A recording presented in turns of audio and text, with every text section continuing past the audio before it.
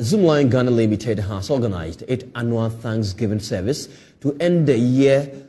Now, as part of this, the waste management giant embarked on street evangelism. Speaking at the program, head of communications and corporate affairs at Zoomlion Ghana, Ima Ajwa Pia Oseduya, urged the public to support the company to improve sanitization in Ghana.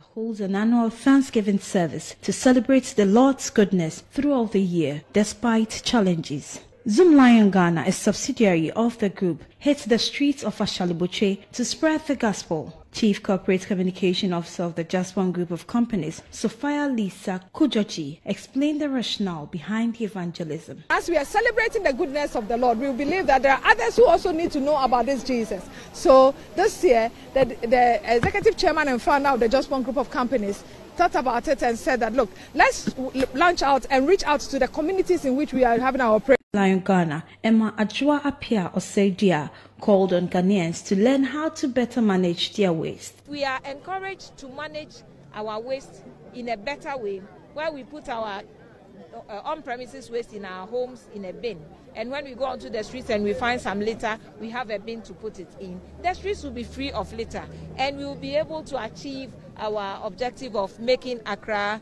the finest and cleanest city in Africa. Zoomlion Ghana has over the years been on the forefront of sanitation and waste management.